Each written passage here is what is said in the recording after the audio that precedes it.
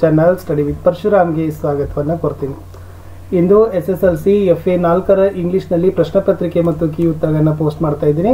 Already ಹಿಂದಿನ ಎಲ್ಲ ವಿಷಯಗಳಲ್ಲಿ ಕೂಡ ನಾವೇನು ಮಾಡಿದ್ದೀವಿ, ವಿಡಿಯೋಗಳನ್ನು ನಿಮಗಾಗಿ ಕೊಟ್ಟಿದ್ದೀವಿ. ಸೊ ದಯಮಾಡಿ ವಿಡಿಯೋನ ನೋಡಿ. ಕ್ವಶನ್ ಇಂಪಾರ್ಟೆಂಟ್ ಇದ್ದಾವೆ. ನಿಮ್ಮ ಮಾಡೆಲ್ ಕ್ವಶನ್ ಪೇಪರ್ ಬೋರ್ಡ್ದಲ್ಲಿ ಬಿಟ್ಟಿರ್ತಕ್ಕಂಥ ಆನ್ಸರ್ ಆಗಿರ್ಬೋದು, ಪಾಸಿಂಗ್ ಪ್ಯಾಕೇಜ್ ಆಗಿರ್ಬೋದು, ಸೀರೀಸ್ ಎಕ್ಸಾಮ್ ಪ್ರಶ್ನೋತ್ತರಗಳನ್ನು ಸಹಿತ ಪೋಸ್ಟ್ ಮಾಡ್ತಾ ಇದ್ದೀವಿ. ಅವುಗಳನ್ನು ಸಹಿತ ತಪ್ಪದೆ ನೋಡಲಿಕ್ಕೆ ಮರಿಬೇಡಿ ಅಂತ ಹೇಳ್ತಾ ವಿಡಿಯೋಗಳನ್ನು ಲೈಕ್, ಶೇರ್ ಮತ್ತು ಸಬ್ಸ್ಕ್ರೈಬ್ ಮಾಡೋದನ್ನು ಮಾತ್ರ ಮರೆಯದಿರಿ ಅಂತ ಹೇಳ್ತಾ ಕ್ವಶನ್ ಪೇಪರನ್ನು ತಗೊಳ್ಳೋಣ. First one, choose the correct answer ಅಂತ ಇದೆ. So 4 questions, each a question carry 1 mark, 4 question 4 mark. First one, which one of the following words has 3 syllables?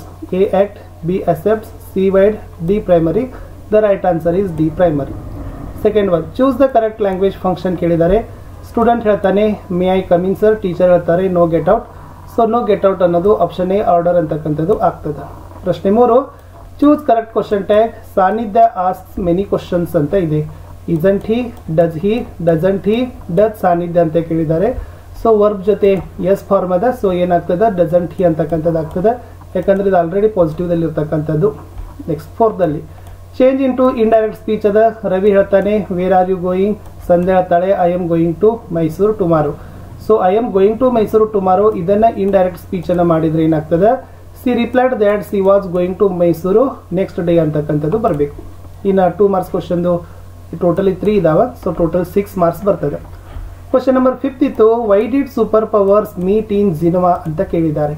Answer ನೋಡಿ, the 3 super power wanted to come to agreement, ban another nuclear weapon test. They met in Geneva to discuss the problems that could arise as a result ಅಂತಕ್ಕಂಥದ್ದು answer. Next 6ದಲ್ಲಿ, why did the poet say clock and calendar are useless in space ಅಂತ ಕೇಳಿದ್ದಾರೆ. There are no day and night space. There is no change in seasons in space. So the poet asked clock and calendar are useless in space ಅಂತ ಬರೀಬೇಕು. Next 7ದಲ್ಲಿ, how can you say that the people in the poor area of Tibet were unhappy ಅಂತ ಕೇಳಿದ್ದಾರೆ. So the poor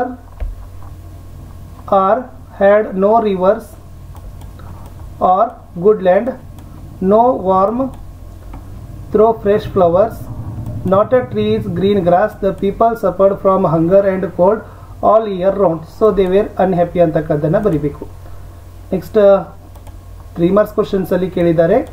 S physical disability is not A barrier to success, justify the statement with reference to the life of Satish Gujral ಬಗ್ಗೆ ಇತ್ತು. So ನೋಡಿ answer ಏನು ಬರೀಬಹುದು, Satish Gujral met with an accident and became deep. He was refused admission by schools because he was not a normal boy. Boys made fun of him and therefore he remained at home. One day he saw a beautiful bird which had a longish tail and a black crest. Then that made him take up drawing and painting. His father admitted him to one of the best schools of arts. Within a short time, Satisha learned not only drawing and painting but also about life. Today Satish is one of the best artists in India. Exhibitions of his work have been held all over the world. He has published 4 books in arts. The government of India has honored him with the Padma Vibhushana. He has also been awarded the order of the crown ಅಂತಕ್ಕದ್ದನ್ನು ಬರೀಬಹುದು. ಇನ್ನು next ಪದ್ಯ ಕೇಳಿದ್ದಾರೆ. You talk ದಿಂದ ಹಿಡಿದು day or night ಅಥವಾ ಮೈದಿಂದ ಹಿಡಿದು always day ವರೆಗೆ ಇದೆ. Very simple ಇತ್ತು. ಸೊ ನೋಡಿ, you talk of ವಂಡರಸ್ things U C, you say the sun shines bright, I feel him warm but how can he or make it day or night, my day or night my self I make, when ever I sleep or play and could I ಇವರ್ keep awake with the ಟ್ವೇರ್ always day ಅಂತ ಇದೆ. ಇದು most important ಆಗಿರ್ತಕ್ಕಂಥ blind by the ಸಾಲುಗಳಿತ್ತು. ಇನ್ನು last ನೋಡೋದಾದ್ರೆ ಪದ್ಯ ಇದೆ. Imagine you are ಸಾನ್ನಿಧ್ಯ Sushant studying in government high school Belagavi, write a letter to your friend inviting him to her your sports day function ಅಂತ ಕೇಳಿದ್ದಾರೆ. ಸೊ ಫಸ್ಟ್ ನೀವು ಫ್ರಾಮ್ ಬರೀತೀರಿ, 2 ಅಡ್ರೆಸ್ಗಳನ್ನ ಬರೀತೀರಿ, ಸಾಲ್ಯುಟೇಷನ್ ಆಗಬೇಕು, letter of the body hockey last 2 ಅಡ್ರೆಸ್ಗಳನ್ನ ಬರೀತಕ್ಕಂಥದ್ದು ಆಗಬೇಕು. ಓಕೆನಾ? ಸೊ ಇದು ಫ್ರೆಂಡ್ಗೆ ಇರ್ತಕ್ಕಂಥ personal letter ಇದೆ. ಪರ್ಸನಲ್ ಲೆಟರ್ ಬರೀತಕ್ಕಂಥ ಸ್ಟೆಪ್ಸ್ಗಳನ್ನ ಬಳಕೆ ಮಾಡಿಕೊಂಡು ಲೆಟರ್ಗಳನ್ನ ಬರೀತಕ್ಕದ್ದನ್ನ ಕಲ್ಕೊಡ್ರಿ. ಸೊ ಇದು ಕೂಡ ಮೋಸ್ಟ್ ಇಂಪಾರ್ಟೆಂಟ್ ಆಗಿರ್ತಕ್ಕಂಥ ಕ್ವಶನ್ ಪೇಪರ್ಗಳಿತ್ತು ಅಂತ ಹೇಳ್ತಾ ಇಲ್ಲಿಯವರೆಗೆ ವಿಡಿಯೋವನ್ನು ನೋಡಿದ್ದಕ್ಕಾಗಿ ಧನ್ಯವಾದಗಳು. ನಿಮ್ಮ ಹೀಗೆ ಸಪೋರ್ಟ್ ಇರಲಿ. ಸೊ ಬಹಳಷ್ಟು ಕ್ವಶನ್ ಪೇಪರ್ಗಳನ್ನು ಹಾಕಿದ್ದೀವಿ, ಅವುಗಳನ್ನು ಸಹಿತ ಬೆನಿಫಿಟ್ ಮಾಡಿಕೊಡ್ರಿ ಅಂತ ಹೇಳ್ತಾ ನಾನು ಸಿಗ್ತೀನಿ ಹೊಸ ವಿಡಿಯೋದಲ್ಲಿ. ಅಲ್ಲಿಯವರೆಗೆ ಟೇಕ್ ಕೇರ್, ಬಾಯ್.